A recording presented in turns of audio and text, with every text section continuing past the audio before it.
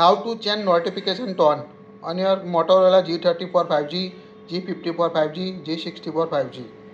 Open the app door on your device. Tap the setting app. Now tap on a personalize. Here you can see sound option. Tap on it. Now you can see ringtone, SIM 1, ringtone for SIM 2. Here you can see notification option. Tap on the notifications. Now you can see list of available notification on your device.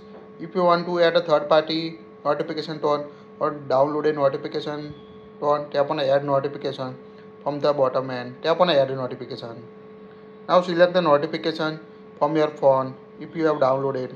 Tap on the three horizontal line. Tap on download and select the notification tone from your device.